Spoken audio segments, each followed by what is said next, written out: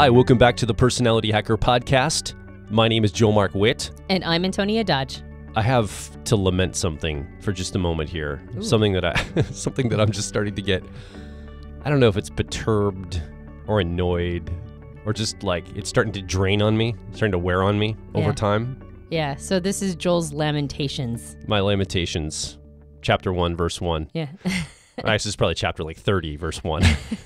To be fair. The story continues. This whole notion that I see on social media and in the world that the phrase studies show ... and then fill in the blank of some study from some, association, college, newspaper. It drives me crazy. It absolutely drives me crazy because it's like, how many studies conflict each other? They're supposed to be peer reviewed. They are. And then like all these studies they're coming out to try to prove things. And I'm reading these studies and I'm going, like the summary of them. I don't actually go and read many of them, but the summary that I'm reported by the news or the media or somebody points to. And I'm like, this doesn't resonate with what I think reality looks like or how I've experienced my life. I feel like I'm being manipulated with this. I feel like somebody's gotten some statistics and some numbers together, and they're weaving a narrative from those numbers, and then they're telling me how to think or believe or perspective something. And I'm like, this is BS, man. How many studies do we have to keep throwing around? And people are, well, how can you prove that? Where's your study to back that up? And everybody's like throwing this around like this is the Bible of the New World or something. Like we have these articles, studies, and all this stuff. Anyway, I'm on a rant right now, as you can tell. It's just like really bothering me. It's this sense as I move through the world, and most people talk about this idea of common sense. I don't know if I believe in common sense because I don't know if most people have common sense, but there's a sense of I kind of know, like I have a sense inside myself how reality works. Right? I just kind of have a sense of it, a general sense of it. I think we all do as humans. And when these quote-unquote studies come out and they fly in the face of kind of how I've always seen things and other people have seen things, and especially if you say it out loud, like, well, I don't think that's how, well, the study doesn't say that, blah, blah, blah. It's like, okay, but how can you go against something that you, like, is kind of common, quote-unquote common sense inside of yourself and knowing you have? I want to talk about this today because I feel like it's getting worse. And I want to maybe provide some thinking around how we can move through the world without just handing ourselves over to a bunch of lab coat, journalists, doctor, professor type people. And nothing's wrong with any of those careers. But my God, like, come on, there's got to be a little bit of a balance here, right? Okay. All right. There's a lot to unpack there. And before we lose our entire thinker side of our audience or anybody who has a strong relationship with the cognitive function of introverted thinking or accuracy. Well, I'm not saying throw out logic or reason. Right. That's not what I'm suggesting. Well, like I said, there's a lot to unpack. So let's dive into the subject because I think it's something that is top of mind for me as well. It's this idea of inner knowing and how do we get to a place of inner knowing, and is inner knowing even a thing? Okay, so let's start with studies that people conduct. Yeah. And if a study is done well, it's not intended to be a piece of proof to run around social media slapping other people's ideas out of their hands. It's supposed to be something that is attempting to get to the nucleus of how reality works.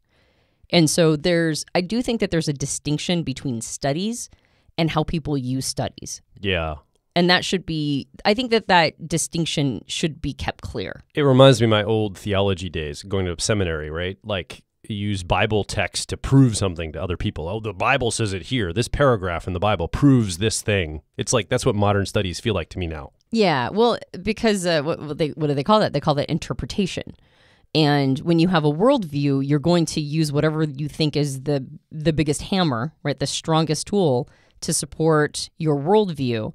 And so you're going to use things like biblical passages for the religious types or studies for everybody who's more secular as your big hammer, as the interpretation, or you're going to interpret those studies in a way that supports your worldview.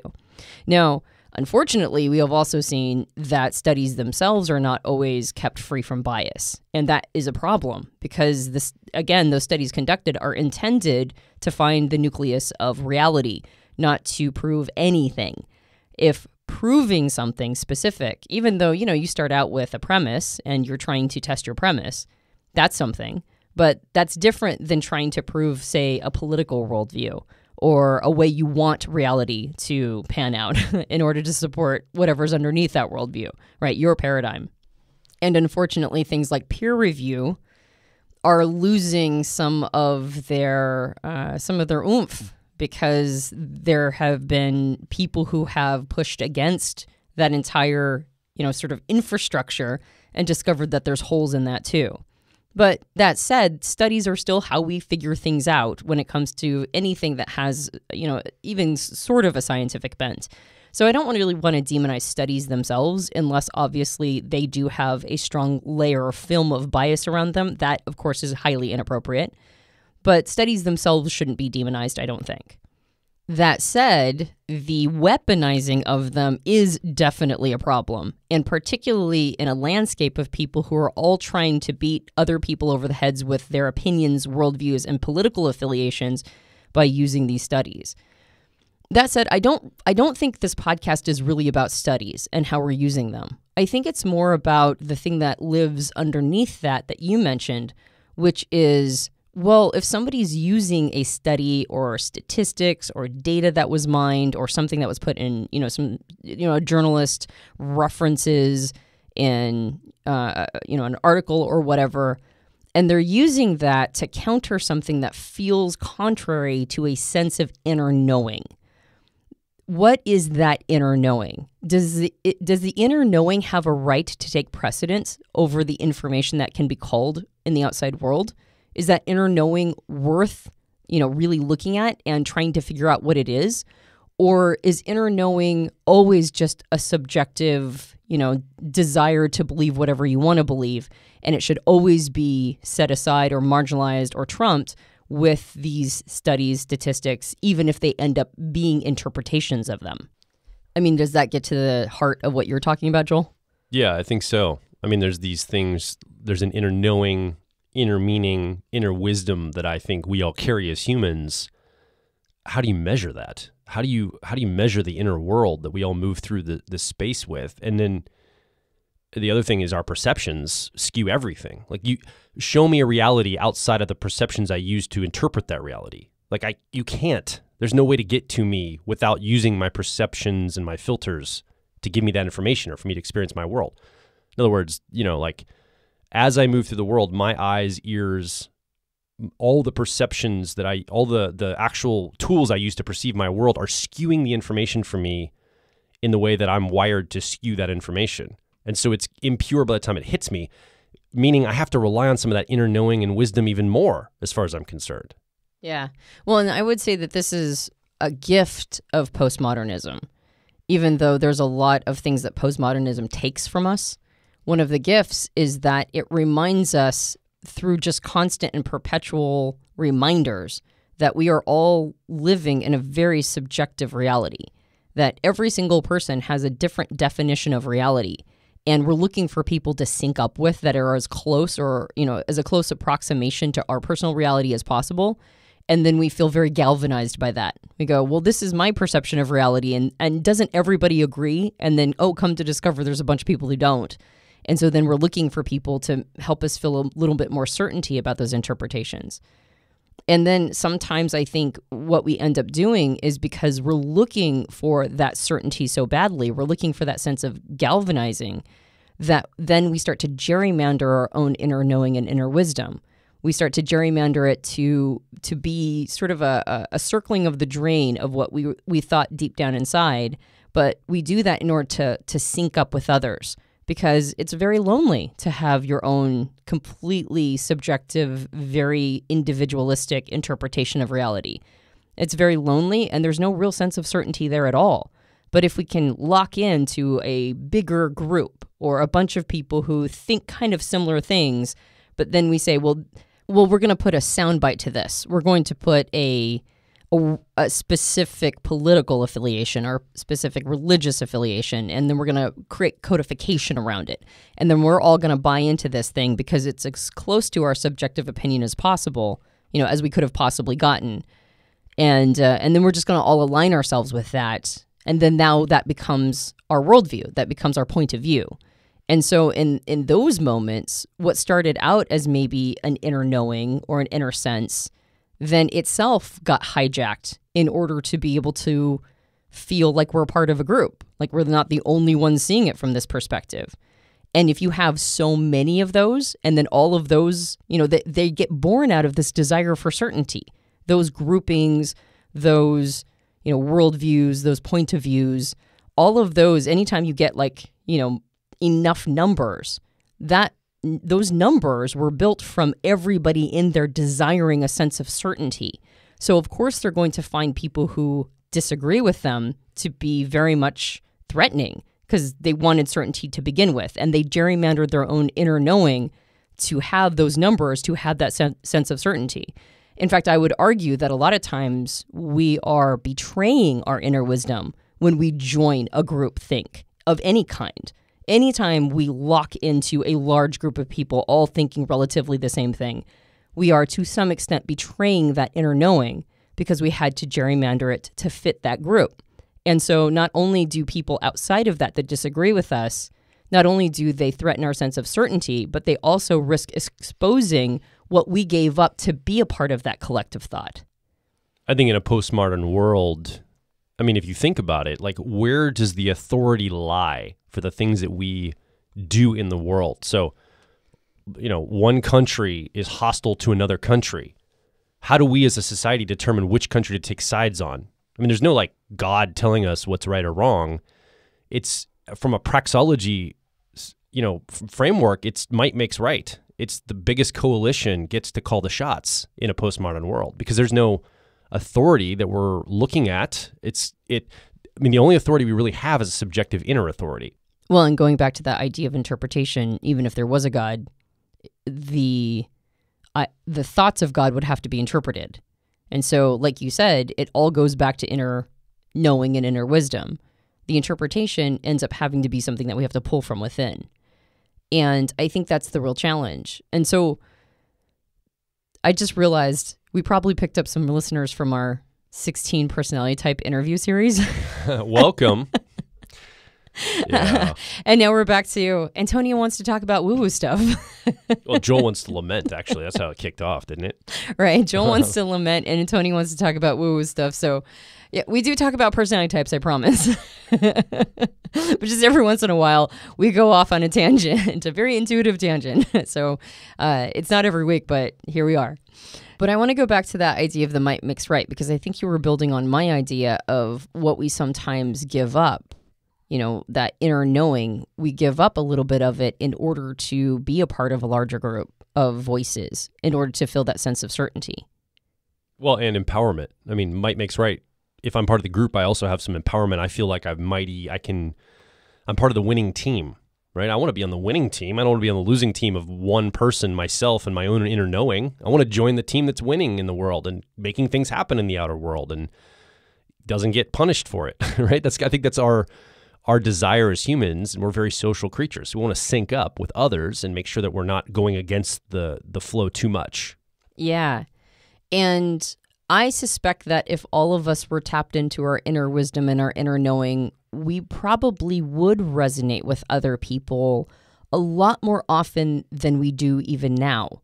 We would all be humming at a certain frequency of inner knowing, which doesn't mean that we would always agree on the incidentals. We wouldn't always agree on the how to solve major world problems or, the solutions to the things that we experience. But I think that we would be more tapped into each other's good intent. We'd be tapped into each other's, sort of like there's a frequency people hum at when they're really in touch with that inner knowing and inner wisdom. And it creates a speed of trust. There's a trust that we have with people who are listening to that part of them.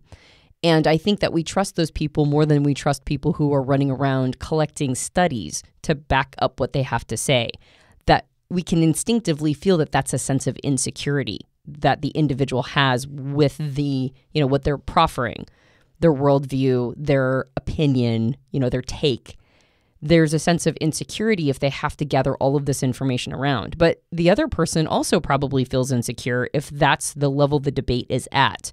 Because for every study and every piece of information or data that supports your worldview or your position or your take, the other person is going to find something that is the opposite worldview or opposite enough to diminish the power of the statistic or the data that you brought forth. So before we get down this rabbit's hole, let's define what inner wisdom and inner knowing even is. Is it intuition? Is it the loudest voice inside your head? Is it just an instinct or a gut? What exactly is inner knowing and inner wisdom? I don't think it's intuition. I think intuition is the imaginative part of us. It could be inwardly focused. Like introverted intuition, for example, comes from within us, right? There's an intuition that's inside of our minds, inside of ourselves. But I don't think it's that. And I don't think it's related to functions at all. I wouldn't think it's introverted sensing or memory. I don't think it's the impressions of the things that have come before, because we got those written onto us through our external experiences anyway. I don't even think it's our introverted feeling or authenticity of who we are and our motivations and the sense of self and the sense of identity. I don't think that's what I'm talking about. Although, I mean, I'm introverted feeling as an ENFP, so my authenticity process, that I'm sure there's some of that feels flavored there, and I don't think it's the introverted thinking or accuracy process either of the logic and the sense making. I think that inner knowing may use those functions as tools to communicate with us as people. Like it might communicate through my introverted feeling because that's what resonates with me. That's how my mind rewards me for making decisions as an ENFP. And you listening, maybe your inner wisdom communicates through those functions for you, those inner, introverted functions. But I don't think it's those functions themselves that's wisdom or knowing. Yeah, I agree. I think it lives underneath all of that. And I like the word that you used, tools. I think that it uses some of these, or at least we can use them as tools to be able to get to those spaces. But I mean, when I'm really tapped into my inner knowing, and we should probably create a distinction between inner knowing and inner wisdom as well, because I don't think that those are exactly the same thing either. I think knowing is more descriptive and wisdom is more prescriptive. Yeah, like an inner knowing is the thing that you just sense, that you can experience, and inner wisdom is the trajectory it encourages you to go down, right? It's the advice that ends up coming from your inner knowing. As I think about inner knowing too, I think maybe I don't think it's instinct, but instinct might be the closest thing that we could label it as, right? Like the first time that you have sex with someone, you have a sense of how to position yourself and how that works, right? I mean, nobody taught you that. Like, hopefully no adult taught you that as a child, because that would be inappropriate, right?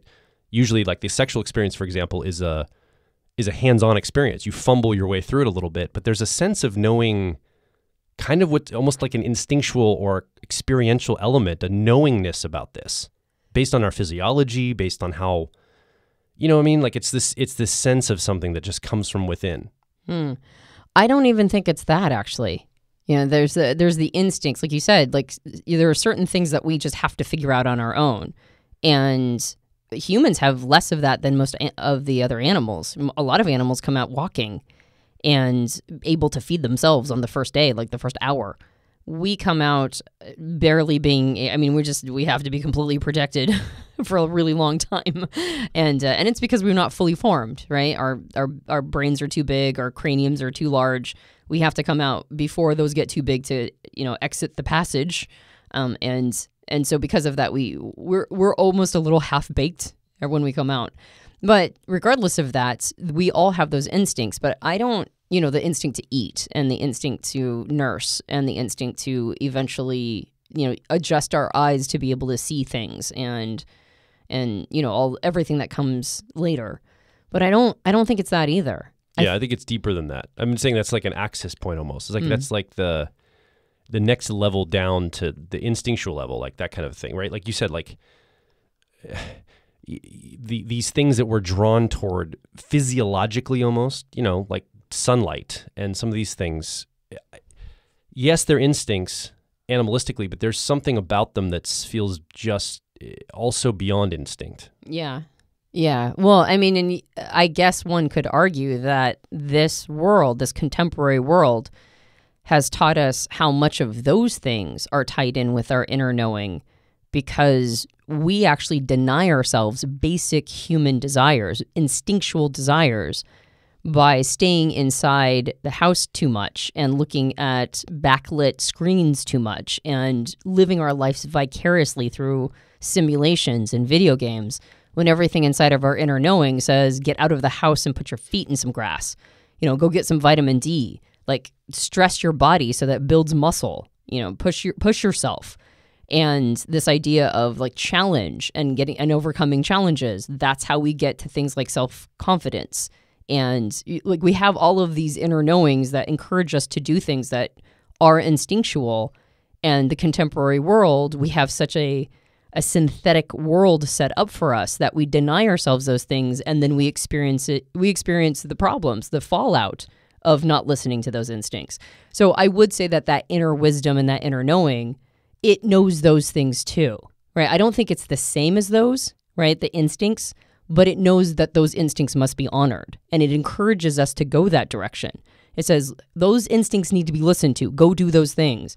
And when we ignore that, when we ignore our inner wisdom telling us that, then we suffer the consequences. And the other challenge here too is we have to talk about it in digital terms of reason and logic. Like even the word knowing is imprecise because it's a reasoned word. It's about like knowledge and information, which it's not exactly what we're talking about, right? We're talking about, it's more of an inner experientialness, quote unquote. You know what I mean? Like it breaks down the moment you put a thinking label to it. It makes it very cerebral. It puts it up in the head. And to reduce it down to the labels of instinct puts it too much in the body. Yeah. It's something between these two tension points of experientialness. I love how every time you talk about it and try to put it into words, the words just sort of fizzle out towards the end of them. Well, but that's the challenge here. We're trying to talk about it in a very like accessible way. So you listening can tap into this conversation and join with us. Yeah. I mean, that's how we have to do it as humans. We use words, digital language, all this stuff that we're trying to communicate with, but that dances around something that can't be digitalized. Exactly. And yet here we are again, right? Antonia wants to talk about woo-woo stuff. So I think on top of this is, that instinct part, but there's also a divine energy that comes in here. I know, getting woo, but there's a sense of our inner knowing and our inner wisdom also being tapped into something bigger than us that encourages us to do the right actions that aren't just right for us as a human animal, that aren't just right for us as an individual, but are right for us as part of a collective, right? A collective unconscious. And so there's these messages we get that help us tap into the unique expression of humanness that we individually are, without veering too far away from a general human experience. Like we have to individuate in the sense that we are. When I say have to, I just mean we do, right? We have to because we do. That's what we do as humans, is we individuate. But by the same token, if we get too far away from what it means to be human, then that's not healthy either. We're not on our path when we go feral. We're not on our path when we become too animalistic and start hurting people. There's nothing about that our inner wisdom would be whispering in our ear to go do, because that's never led to happiness for anybody. And I think that's part of what our inner wisdom and our inner knowing does for us, is it helps keep us on a trajectory. It's like a calibrative voice inside.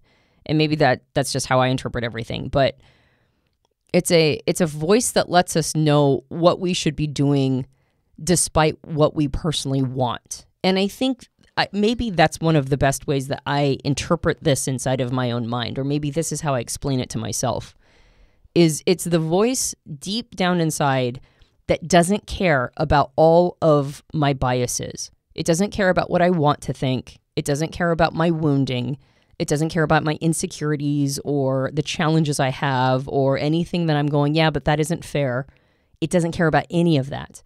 It's a voice that holds strong deep inside of me, that if I can listen, if I can get quiet enough to listen to that discreet voice, it has messages for me that have not yet let me down. Like it always sends me the right direction. And I've seen this as a coach. What I try to do when I'm coaching someone is I'm trying to get them to be able to hear that voice inside of themselves. And that's my job. My job isn't to tell them what to do.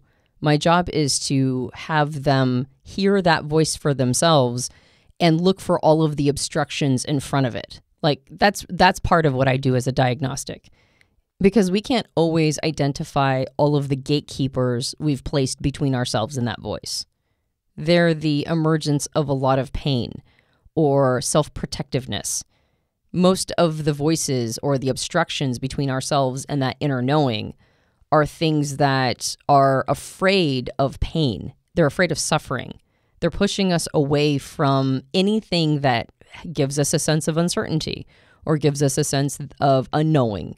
The sense that if I go down a path that is unfamiliar, if I end up doing something that is being directed by this quiet internal guide, that I don't know what the outcome is going to be. I can't predict that, and I don't know if I'm going to be in a controlled environment or space.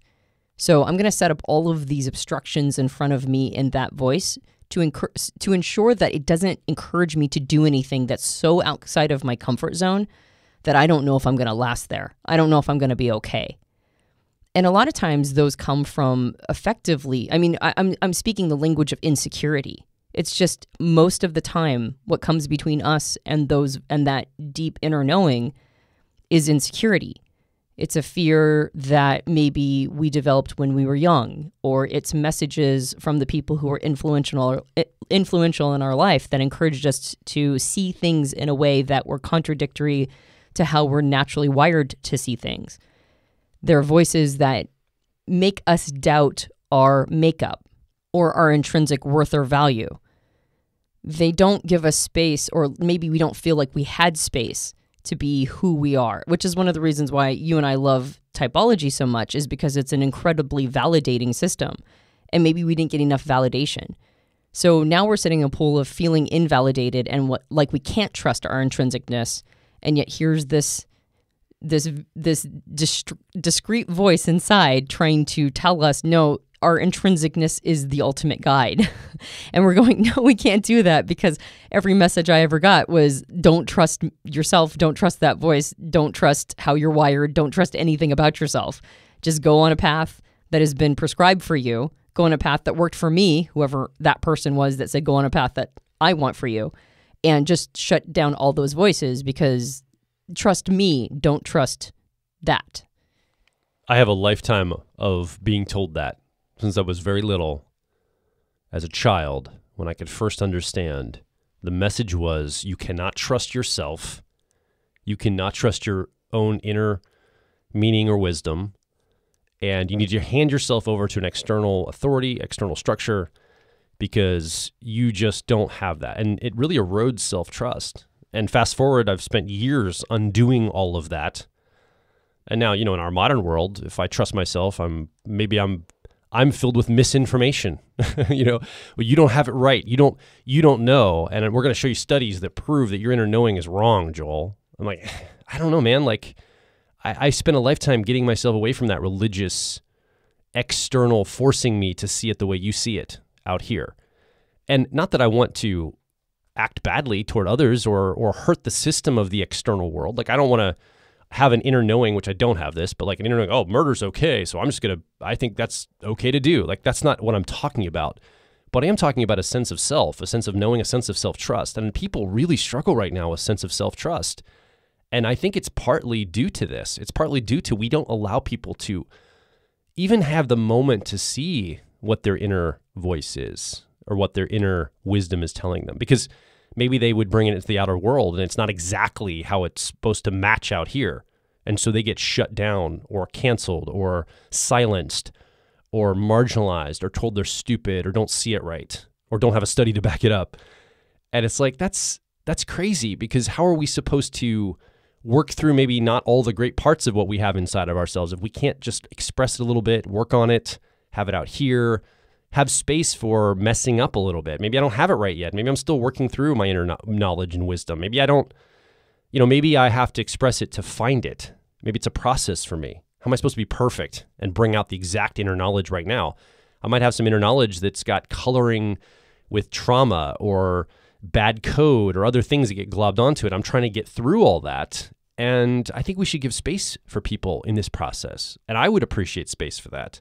I'm sure I've said things on this podcast that if I look back, I'm like, yeah, that's not exactly what my inner wisdom believes now after doing this for, the time of this recording over almost 8 years.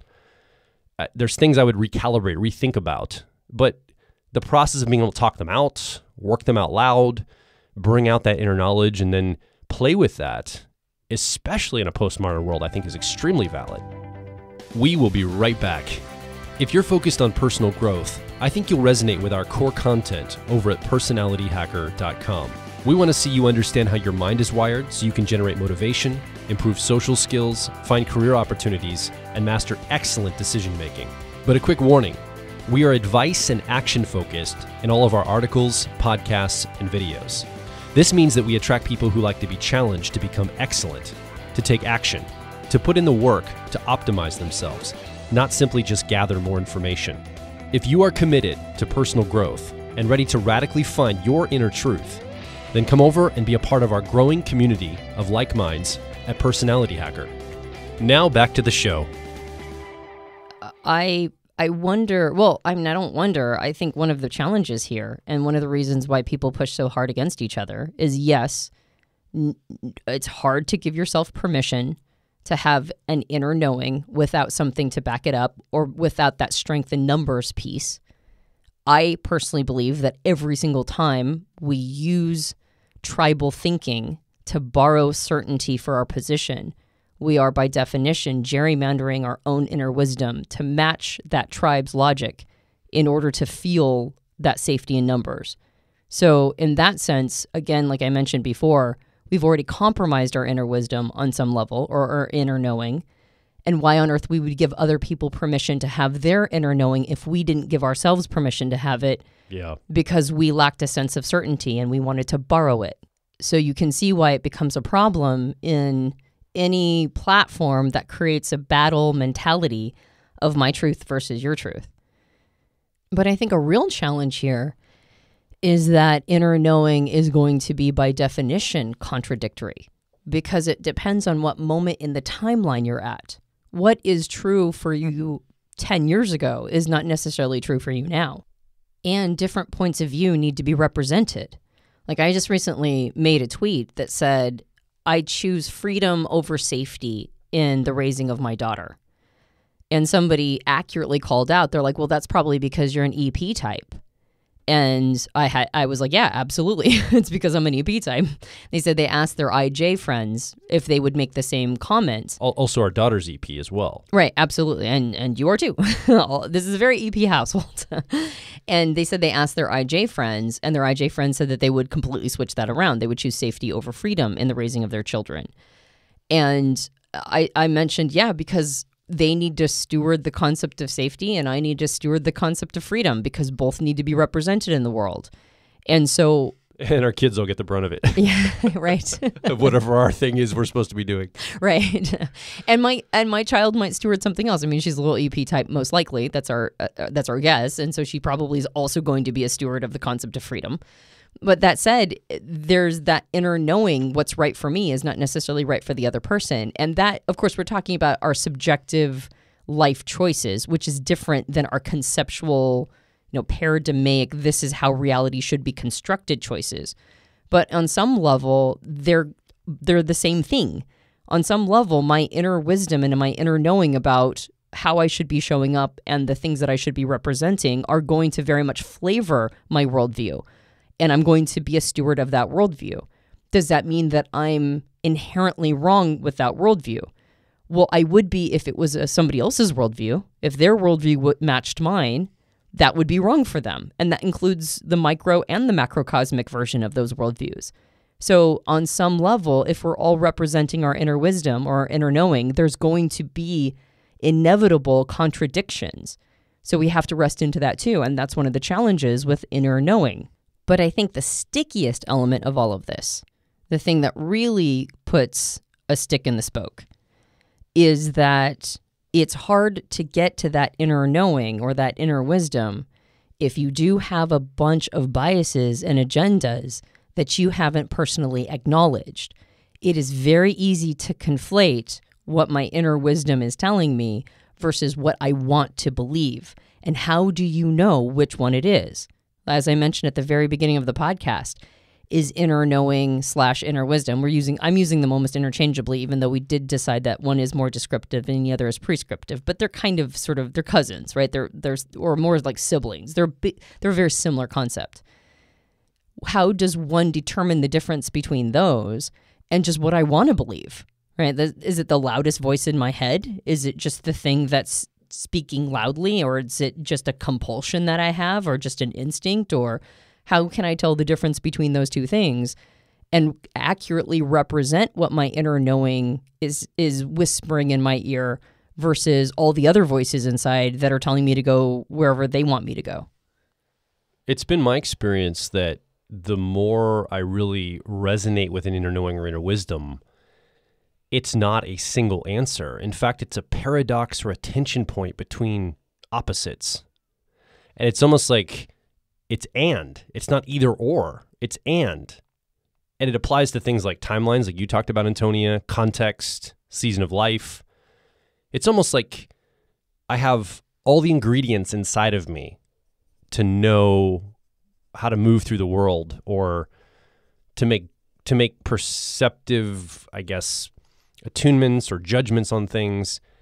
And the tension point in these paradoxes that I carry inside myself, it feels like that's the most real knowing I have. When I start to lean toward one side of the paradox and say, that's how reality works, or that's the right way to go through something, or that's the right way to see it, I get really one-sided. And I start to have that bias you're talking about, because I'm ignoring the polarity opposite, or the paradox opposite of that thing. And so I think that's where, as I'm learning in a postmodern world to move through, it's holding both in not tightness, but loosely as possibilities. And it really depends on the context. I think in a postmodern world, context is like king for a lot of these things. And that means we have to get really comfortable with both thinking and thinking. But we as humans love that idea of certainty, because if you carry paradoxes, that's a very uncertain. You're basically saying, I don't really know. I'm going to carry both of these tensions through the world, and I'm going to give up this addiction to certainty. I'm going to go ahead and just detether from it. I don't have to be an addict to certainty, because that's what we all are addicted to. We just want certainty so bad. We'll sacrifice the ability to carry that paradox. Yeah, I suspect that making peace with uncertainty is how we're going to get through postmodernism to get to transmodernism. Yeah. Because postmodern, just like modernism wasn't the acme, postmodern's not the acme either. And postmodernism being like the ultimate conclusion to modernism. And so I think transmodernism is going to be the ultimate conclusion to postmodernism. And when I say transmodernism, I mean, I don't mean any of the ways that people have hijacked it for their own perspective of reality. I mean, there's like people who talk about transmodernism and have applied what almost look like political views into this world, or into this word. And I just mean transmodernism as the next iteration of modernism after postmodernism. And I think uncertainty, making peace with it, and understanding that we just have to go, well, we don't actually know. We don't know. Right, which is the ultimate conclusion to postmodernism, is kind of going, well, I guess we don't know. When you say transmodernism, does the word trans mean transcendent or transition? Transcendent, like what comes after when we integrate and include postmodernism. Yeah, transcendent. And so I think that's the next iteration of this, and I think that it will come when we finally collectively recognize that we have to shrug. Just like we collectively recognized, or collectively enough, hit a tipping point of people questioning a modernist viewpoint. That's when we splintered out into postmodernism, and obviously the technology of the internet, I mean, that just catapulted that and made it much, much quicker. That it created an inevitability, that node in the system, that very disruptive node in the system. And I think that that making peace with uncertainty and recognizing that as long as we beat each other over the head with the other person not agreeing with us, and watch ourselves just constantly and perpetually do that oh, you don't agree with me. You're undermining my sense of certainty. Well, now I'm mad at you. And now we're just going to splinter and splinter and splinter and get more and more and more angry with each other for not agreeing with each other.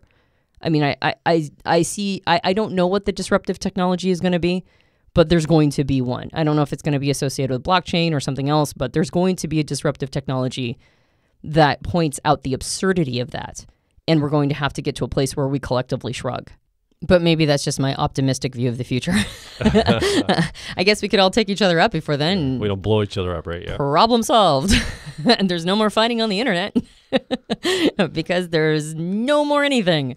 So that said, going back to what is that voice and how can we create a distinction between it and what we want to believe? I think what you were talking about, Joel, it very much is a part of it, that uncertainty, that piece. But I think for me, being able to even know what it is, being able to even hear it, has come as a result of the inner work I've done to handle my personal traumas and my personal obstacles, my gatekeepers that keep me from being able to hear it. I've made this illustration so many times, probably on the podcast itself, that I don't even know where I've said it before. So, the old phrase, stop me if you've heard it. But back when I was... will. Oh, no, you've heard this one, Joel. You can't stop me if you've heard it. The person who doesn't have a microphone will have to stop me if they've heard it. So my friend, my delightful INTJ friend who I used to go work out with, 12 years ago now, he was not a person who had ever really worked out. And I've joined a gym when I was 18, and I've been working out ever since. And so I've gone through a whole host of different styles of workout regimes and different personal trainers and all that stuff. And so I knew what the word obliques was, right? The obliques are the muscle cluster that is to the sides of your back that kind of attach, your back to your side effectively. The tenderloin? Is that what? Is that what that is? I don't know. I don't know. No, I'm bearing out my ignorance of cuts of meat. Yeah, well, I don't know either. Anyway, but it's the part that I described and may or may not be the part that you just said. So we were doing these exercises where we were holding a muscle ball medicine ball that was like 10 or 12 pounds or something, and then keeping our hips down stationary and then twisting, and back and forth, right to left and back.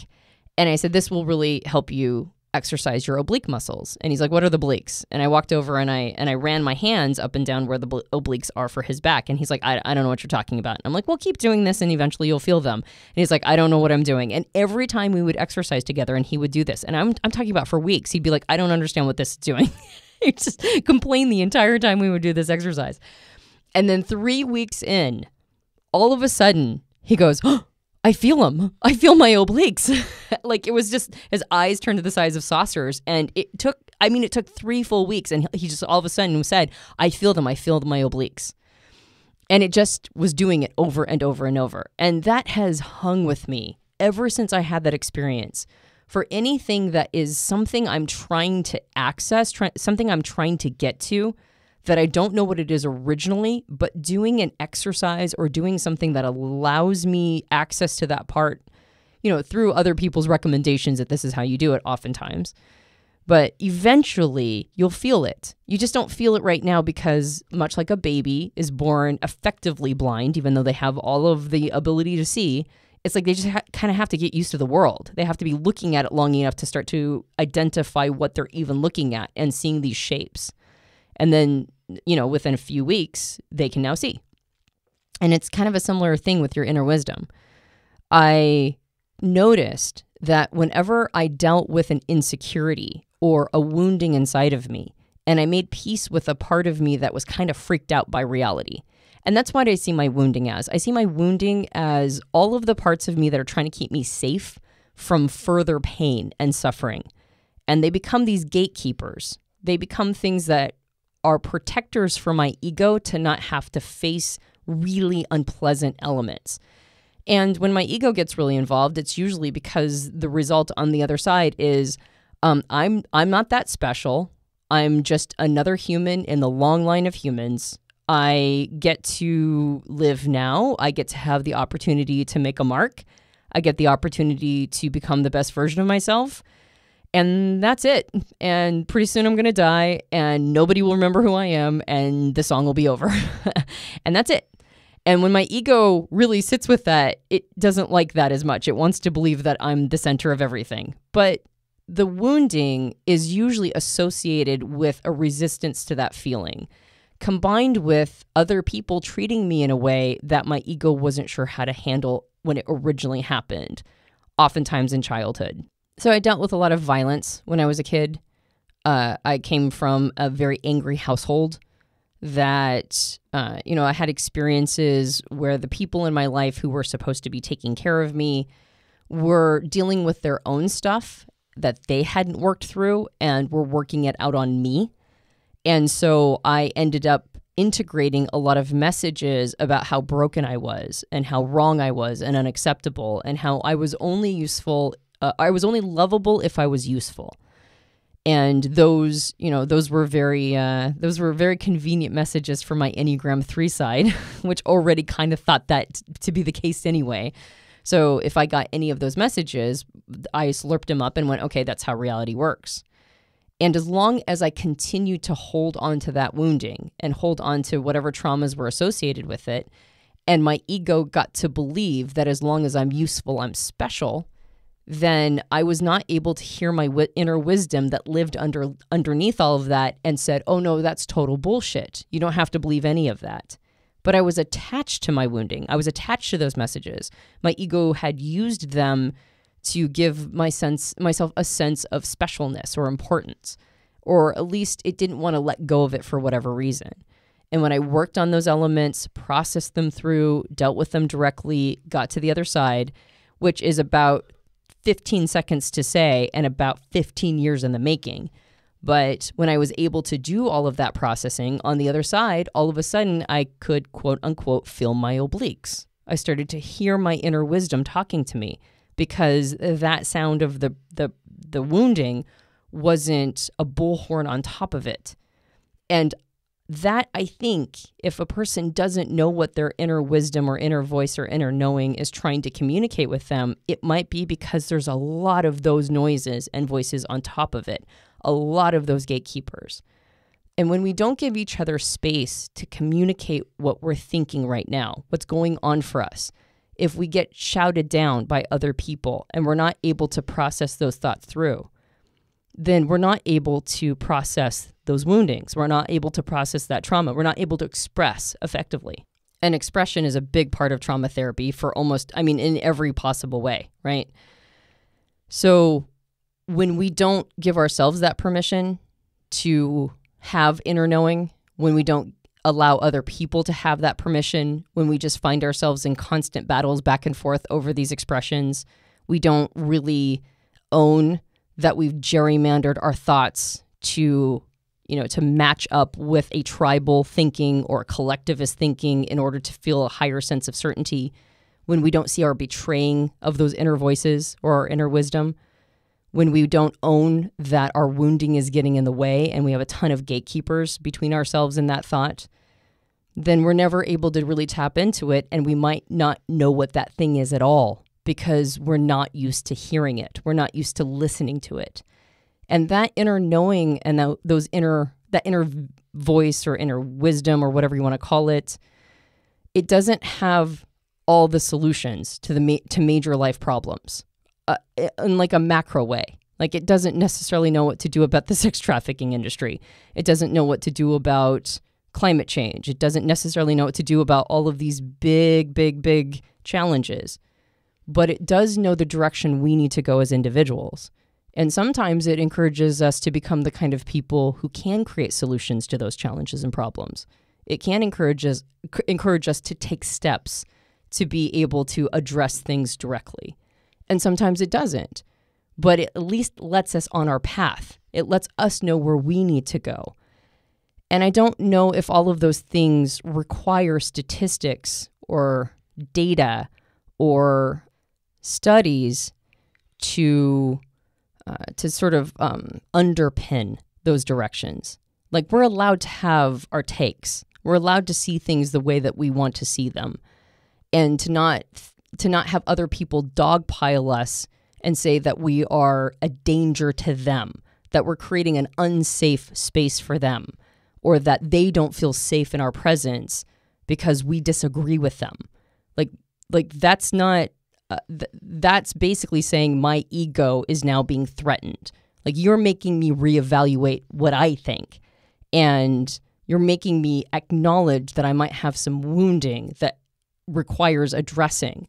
And I don't like that because I'm not ready to deal with that. And I'm not ready to tap into and listen to that inner wisdom. And that's not really our problem if somebody else is in that position. And so I don't think that we have to underpin everything we do with proof. Like I think we can have knowing, and that's okay too. About a year ago, Dr. Dario Nardi came to stay with us, me and Antonia, at our house and our studios, because we have our studios here at our house. And we were spending about a month, 3 to 4 weeks, producing the Young on Yoga program, which is basically our, personality types in yoga, where Dr. Nardi was going through Jung's travels to India. Anyway, I don't know why I'm getting the weeds on that. We were producing that program. He was staying with us, and we live in Gettysburg, Pennsylvania. We took him out to the battlefield, the federal battlefield here, National Battlefield, Gettysburg Battlefield. And there's a part called Devil's Den, which is where part of the battle happened. And there's big rocks, and there's where snipers were set up during the battle. And you can actually go there and walk around and look at the battlefield and all the things there. And it's actually, I don't know if you know this or not, but Gettysburg's a huge ghost hunting town. There's like probably 6 to 8 companies every night of the week, probably in the spring, summer, and fall, going out doing ghost tours all over the town and also on the battlefield. And Devil's Den's a big ghost area. Whether you believe in it or not, it's what happens here. And so, there's a sense of people tapping into the energy of things on the battlefield. And me and Piper, my daughter, and Antonia and Dario went out to Devil's Den, and Piper and I are 2 ENPs jumping around on the rocks, kind of talking loudly and having a really good time of exploration that's very outwardly, externally focused. And I noticed Dario is just very quietly walking along and placing his hands on the rocks. He's an INTJ preferences, and he's just touching the rocks and kind of quietly to himself, walking and strolling along. And I remember stopping for a moment and going over to him and saying, "So what's happening? Are the rocks speaking to you?" Kind of half joking. And he said, "Well, there are messages here if I can slow my frequencies down enough to listen to them." And, regardless of what you think about the supernatural or not, there are energies and frequencies around us that if we slow ourselves down to, we probably can hear. And that story of that experience made me think about our inner space too. That inner wisdom, inner voice, inner knowing, it seems to be, my inner knowing says it's a still small voice. It's a quiet voice. It's something that the frequency inside of myself has to be slowed down to. I think this is why meditation is so powerful. I think this is why rumination and quiet thoughtfulness is so powerful for us as humans, because we slow down the frequency inside of ourselves to hear some of that inner wisdom, because it's not going to be megaphone bombastic screaming at us. Sometimes I guess it can throw a fit and say, "You've got to listen to me. This is an inner wisdom. Don't do this thing," or whatever. But often it's a quiet, still, small voice inside. At least that's been my experience. And I think that's been a lot of other people's experiences I've talked to. And so I think if you took anything away from this podcast, it's that really quieting your environment and quieting all the noise and the social noise and the collective noise and the inner noise even inside of yourself, almost like a snow globe that's got all this flurries everywhere. You just let it settle for a moment and tap into what is that voice trying to communicate to you. Do you have an ability to build a relationship with that voice? Maybe there's a way you can just bring yourself to a calm, still space just to be open to listening. Maybe there's nothing that's to be said right now, but just the willingness to approach this part of yourself in a humble way, in an open way, to say, what messages does this part of me have for myself? What still small voice messages can I hear here if I slow the frequency of my life down? And man, I'm saying something that as I'm listening to myself say this, I'm like, yeah, Joel, how are you going to do that in your own life? It's so hard in our modern world, right? I've got a podcast to record this week. I got to output. I've got to go do this thing. I got to file this paperwork. I got to do this business thing. I got to take my car to get fixed. I got to handle my kids. I got to make dinner, just the living life, let alone all the assault of media and quote unquote studies that I lamented at the very beginning coming at me. It's such a challenge to sift through all that and just get to a present moment of stillness to listen. Yeah, Yeah, I think that is ultimately the message. As I was reflecting, now that we're at the completion of this podcast, I'm assuming, right? We're winding this down, landing the plane? Yeah, I think so. Because what you just said was a beautiful little ribbon on top. So I feel like that's a really good landing of the plane, slowing things down, as our friend Betsy Garman says, slowing things down to the speed of listening. I think that's brilliant. I think I'm unsatisfied with a lot of the things that we mentioned in this podcast because it's so hard to really communicate and create clarity around these points, because a lot of it is not digital. It's an analog experience of getting inside of that. And it's really easy to conflate a lot of these things. It's really easy to, it's like, are we talking about news pieces? Are we talking about people's opinions that are supposed to be based on data and information? Or are we talking about something that's a little more abstract and esoteric, like an inner knowing about things? Like, what exactly are we talking about here? And are we creating good enough distinctions to really speak on these things? Or are we conflating them together?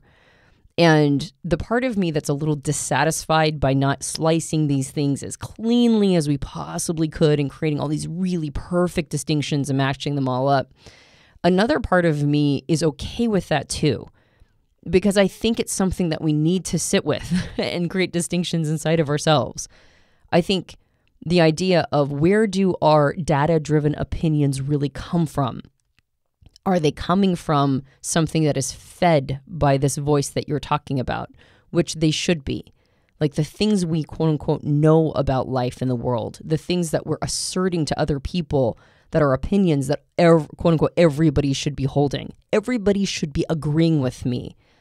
I think in and of itself is a denial of the idea that there is an inner wisdom and an inner voice that is guiding all of us. And should we be listening to that voice, or should we only be taking information that is objectively true at the moment that it is released?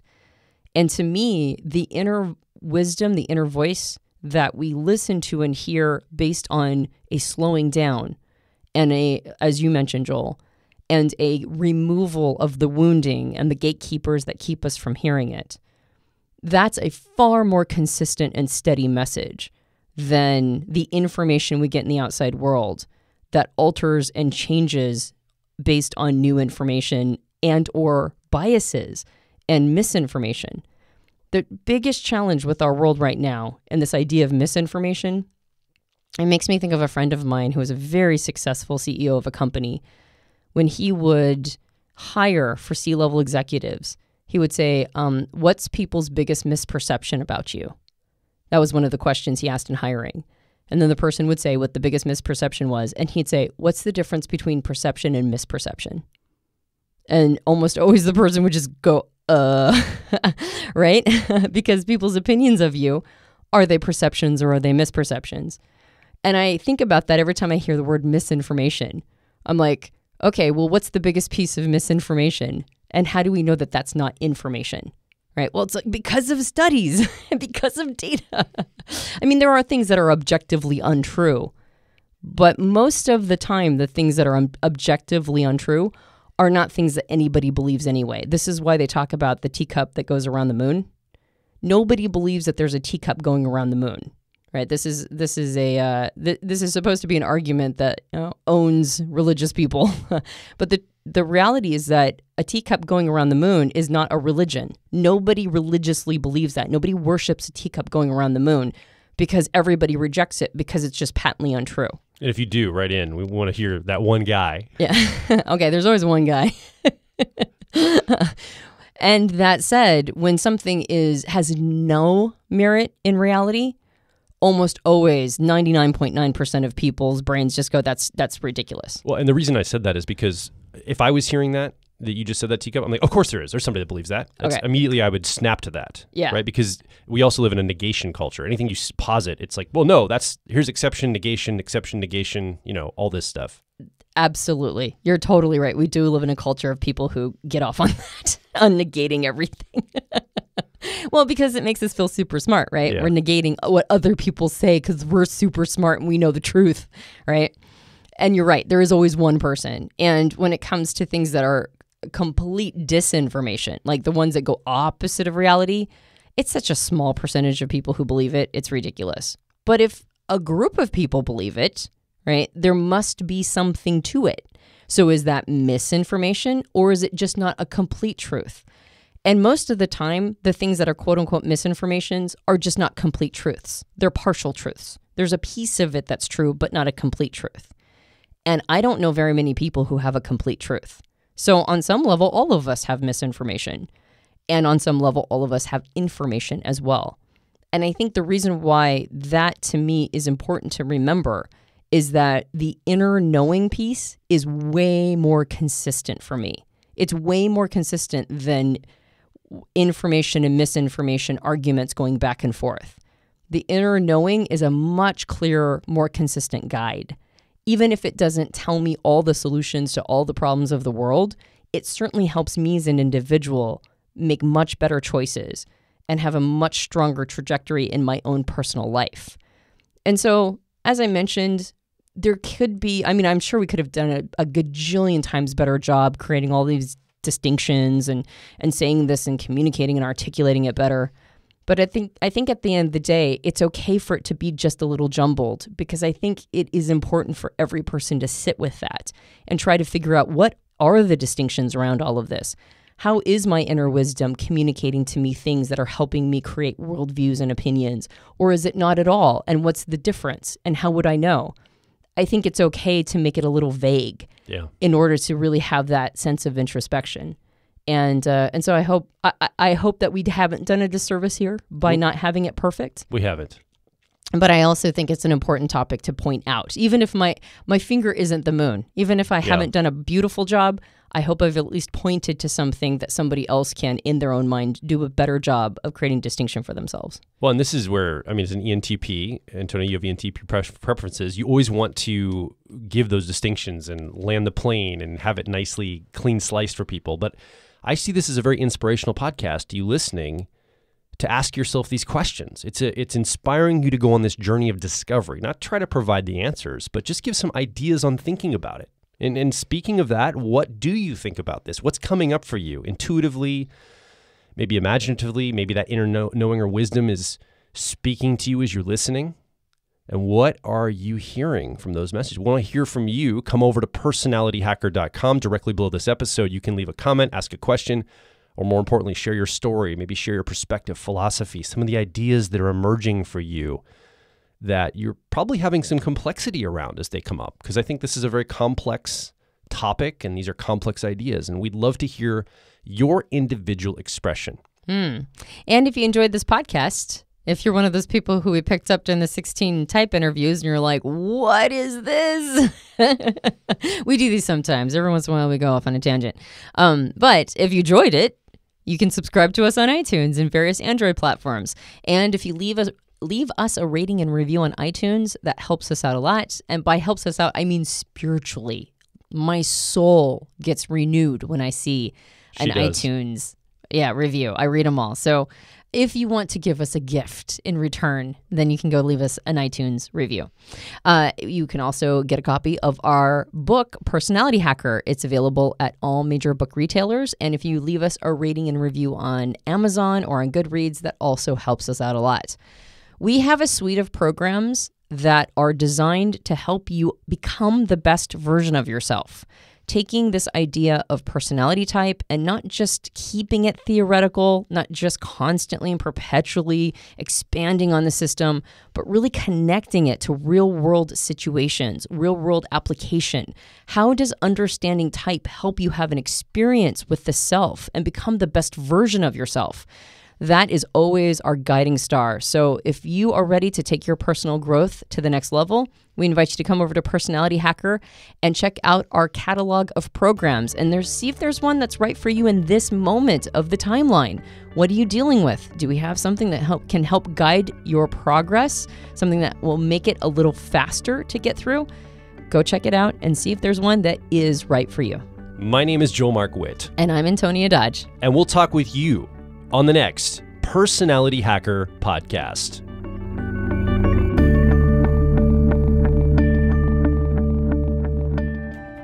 If you're focused on personal growth, I think you'll resonate with our core content over at personalityhacker.com.